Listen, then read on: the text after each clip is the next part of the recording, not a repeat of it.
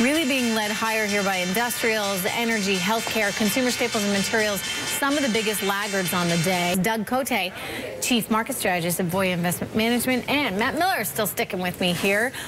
All right, I mean, things are starting. Did Voya ring the closing bell? Did you see that? Yes, they did. Yeah, yes. I saw that. Born to Save. With a couple of little babies. I saw some infants up there. Born to Save. You give $500 into a mutual fund for any baby born on October 20th, and early retirement savings.